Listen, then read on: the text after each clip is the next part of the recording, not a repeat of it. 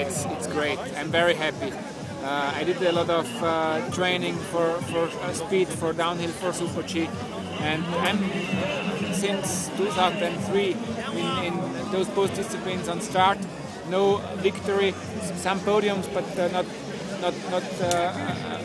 a big victory, and now it's happening. Yeah, it's great. Yeah, I was really close all the time, or all the years, so I was always really good, especially in Super G, and now it's happened. It's hard to say what is different to the years before. Yeah, yesterday I saw that I'm in touch with the best guys here in Super G, and that's important to know, and it gives a lot of self-confidence if you have that victory and that podium, what I didn't have up to now in this year, and so that makes you strong, and it helps for sure. It's hard to say where I'm going, but I think I will stay with skill. I like it, and I'm really hungry for having victories, and so that means I stay with you. No, not too bad. I'm very happy with Didier and Benny. It's just perfect. So I think the start of the ski this year and of the other year, so it's perfect. It was very difficult. I feel good, but we never know because there are a lot of jumps.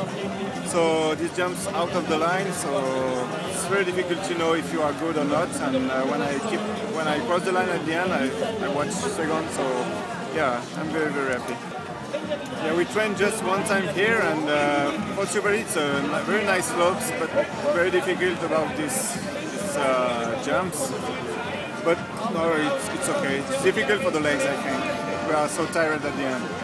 Yeah, it needs a lot. It needs good skis and good run and attacking, pushing hard, but not too hard because the snow is so soft. And I think I did better at the top as yesterday, but I did a mistake after the third last split.